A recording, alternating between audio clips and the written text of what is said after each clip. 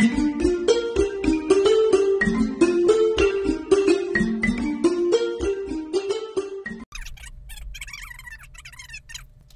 we just hung up the phone with a client of the laboratory. This is the office, and this is where all the data, after it's processed in the lab, comes in for calculation and processing on the computers, and that's where the reports are generated and sent to the clients.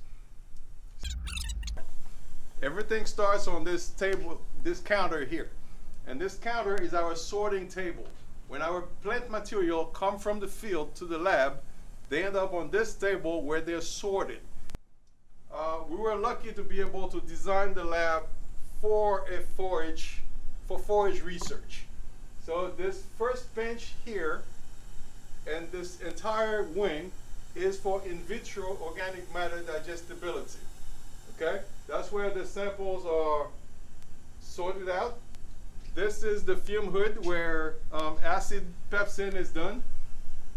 And these are some of our incubators where we can keep the samples at the right temperature, which is 39 degrees Celsius.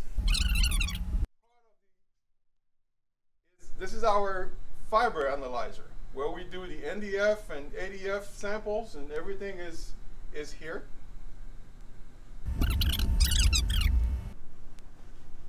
And we have our newcomer here, which is the NIRS equipment. More and more samples, we have more and more requests to have some samples scanned on the NIRS. So we also keep a refrigerator, you know, as some samples need to be frozen or some reagents needs to be cooled. But it's specified that no food or drink can be kept in there. We have our furnaces that can cook samples at 500 degrees C. And right behind you we have some, actually it's probably here, no? We have some samples being dried. So this is our hot room. We also have an air extractor. We kind of shut it down right now because so when we have smoke, so the smoke can be taken out of the building. It's all part of the process of thinking the building so that we can make sure we don't inconvenience the people working.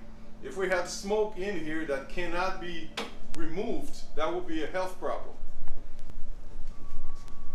See, here we have our collection of personal protective equipment. We have our safety shower in case we have issues with acid burns. And this is our acid room. Acid has been isolated because it's very damaging to surfaces. You know, as you can see, you know, if acid can damage surfaces, can damage different things, and so all the acid work is kept in here. See, this is our acid fume room with our digester. It's an aluminum block digester that is currently cooking 120 samples that have been digested this morning.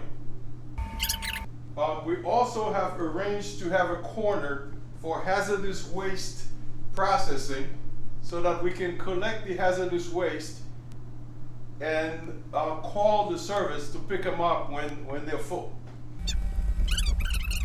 Whatever lab you build, you have to think of the space and how can you make the space as people-friendly as possible to ensure that safety of each and everyone working in that space is thought first. That's the first thing. People have to be safe in the lab and got to make sure, especially when you have students. You know, students have been entrusted to our care, and we want to make sure that nobody gets hurt. And that is the main objective. You know, getting good results, but also taking good care of your people.